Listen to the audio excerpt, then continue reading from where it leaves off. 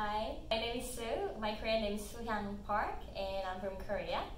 And I took Tesol diploma and with the practicum and TKT Young Learner certificates with the practical observation from the Greystone.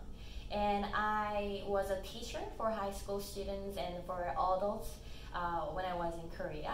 And I used to teach English and reading, like especially grammar and reading for my students. I want to tell you first the reason why I took these courses.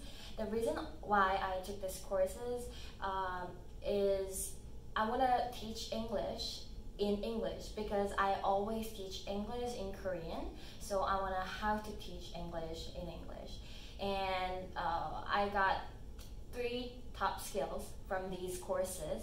I want to say it like 3 C's. The first C is confidence. Even though I have 4 years for teaching experience, but I always think that I have a lack of confidence. So that's why I just registered this program. Because through this program, I had a really good rapport with my students, and I had to stand in front of my students, so I learned a lot of confidence. So I'm really confident. And the second C is creativity. Because I had to make my lessons and activities and lessons about the curriculums by myself. Of course, my teachers really helped me a lot, but I had to do it by myself. So in this process, I learned how to think creatively, and I put my all creativities in my lessons.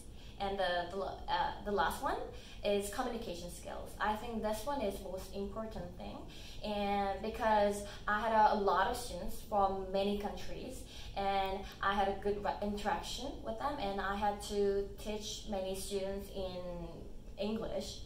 So in this process, I learned a lot of communication skills.